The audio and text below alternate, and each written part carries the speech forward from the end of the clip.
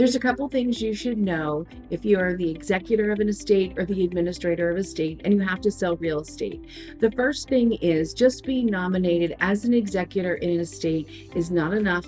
That will and a petition for probate has to be filed with the Register of Wills office. The Register of Wills office will then issue what are called letters testamentary and a short certificate that proves to the rest of the world that you have the authority to act on behalf of that estate.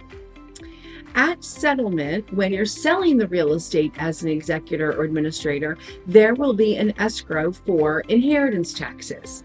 So unpaid inheritance tax can be a lien on real estate regardless of who owns the real estate. So even though that buyer may own the real estate, months later the Department of Revenue could levy a lien for unpaid inheritance taxes, and that lien would still be a valid lien against the buyer's real estate.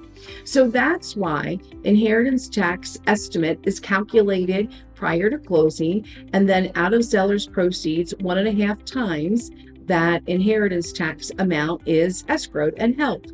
It will be held by the title company or the attorney that's conducting the settlement for the buyer.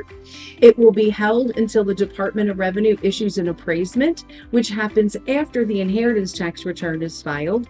And the appraisement basically just says that the Department of Revenue has accepted the return and the inheritance tax is paid in full.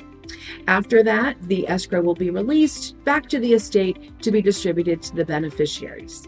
If you have any other questions regarding being an executor or administrator of an estate, please feel free to reach out to Stock and Leader.